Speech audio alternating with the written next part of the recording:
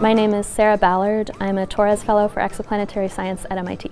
And this is Inside a Scientist's Suitcase. My science broadly concerns planets orbiting other stars, and I in particular am an observer, as opposed to a theorist, of planets orbiting other stars. When I say exoplanet, what I'm referring to is a planet orbiting any star other than our sun. Although I don't play favorites, I like the solar system planets too.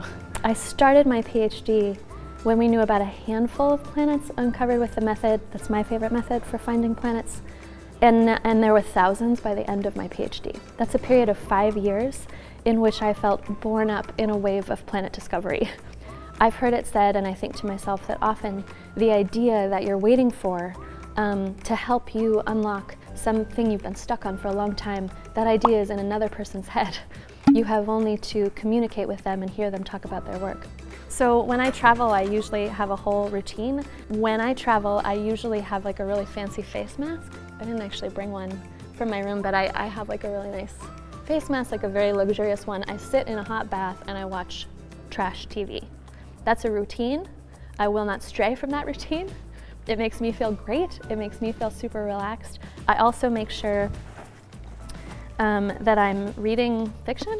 So I'm reading this Jeffrey Eugenides book right now, but after a whole day of thinking about life through a scientific lens, I like to think about it through a very narrative human lens. Even if I feel very overwhelmed and tired of talking with people, I find that fiction makes me feel connected. So I really do bring this guitar with me when I travel, every time that I travel.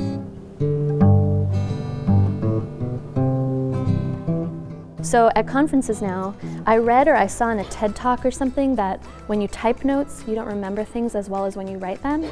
But I frankly always lose just loose papers. Like, that's just not like a viable long-term plan. So I invested in an iPad where you can actually take notes with writing.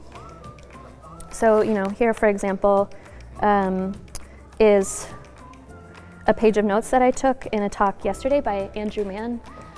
So I can sort of quickly jot down not only the notes of the talk, maybe a relevant figure, and according to whatever sociology research this was, I'll remember it better.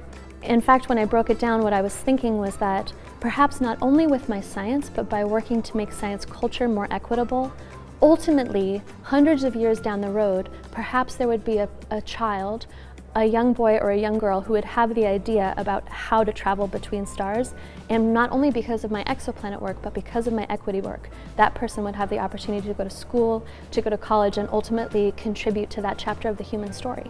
My other favorite part of my job is when I get to be the person that I most wanted to see when I was a younger scientist.